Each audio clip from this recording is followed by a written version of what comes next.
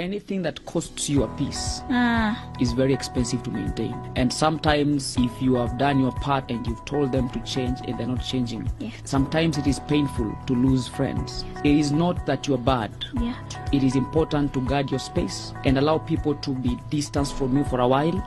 Seasons come, seasons go, but your peace is more important. When they will be away from you, they will feel the pain of losing a true friend and they will come back reformed. So after you've done your part of speaking the truth, which sets free, sometimes give yourself a break, because you might be running too much into it, eventually break your bones.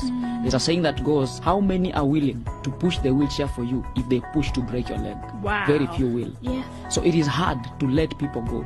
But sometimes the best thing to do is to let them go. Pray for them wherever they are. If they still feel the essence and the need for that relationship to be back, then let them come back.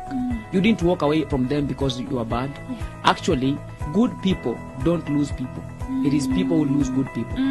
So if you stand for the truth, however painful it is, please work for your peace first. Then let the rest follow. It is not hatred. I know they might rant, they might paste you as a bad name, but focus on God, and your peace is very important. Peace is very expensive to maintain. It is hard as it is, but that's what you have to do. Amen.